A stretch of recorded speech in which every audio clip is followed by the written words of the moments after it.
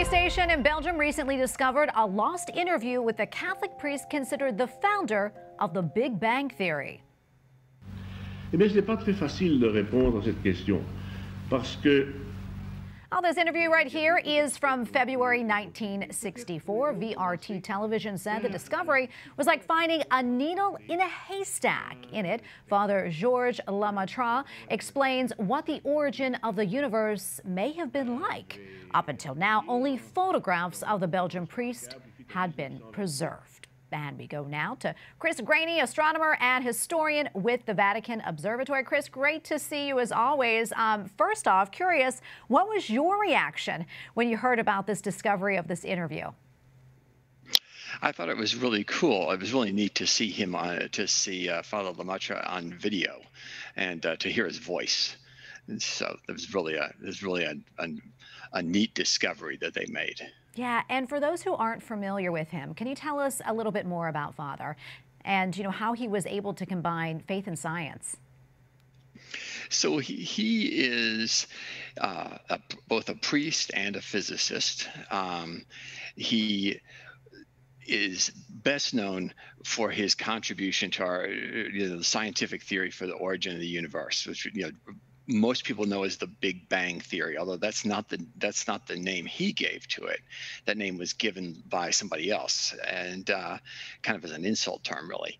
And he looked at Albert Einstein's theory of relativity and considered, hey, looking at this theory, the universe does not appear to be eternal and unchanging, which is the scientific view that existed pretty much prior to Lemaitre, is that the universe had always existed, was pretty much the same throughout time, and had no beginning and would have no end. That's an idea that dates all the way back into the ancient Greeks to Aristotle, for example, essentially views the universe as having been eternal and having no beginning and will have no end. Yeah, and Chris, can we talk specifically, about the interview now? What were your thoughts when you saw it? Were there any maybe new tidbits or information that was previously unknown or unreported?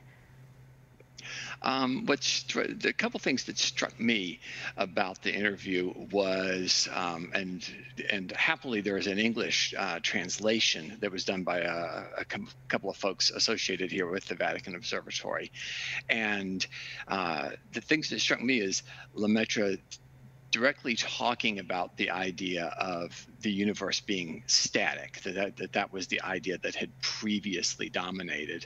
And then also his conversation about Fred Hoyle. And Fred Hoyle is the person who came up with the term Big Bang Theory. Hoyle rejected the idea that the universe had a beginning.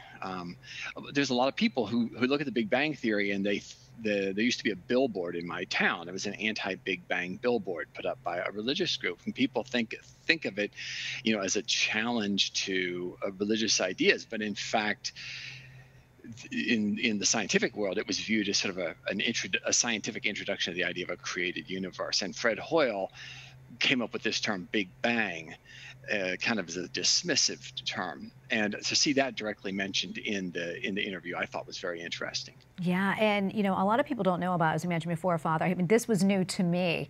What do you think we can learn from him, and also from finding this interview? Well, I think that important thing to know about Lemaitre is the fact that what we call the Big Bang Theory now was developed by a Catholic priest, a person who was a person of faith, just like, for example, the science of genetics was developed by Gregor Mendel, who was an Augustinian friar. That's what I would think of as like a major takeaway. And now with this video, you can say, oh, this is what this man looked like and sounded like, and here's his mannerisms and so forth. Yeah, it really is incredible. What a wonderful discovery. Chris, always great to be with you. Thanks so much for coming on. Thanks for your interest in this stuff.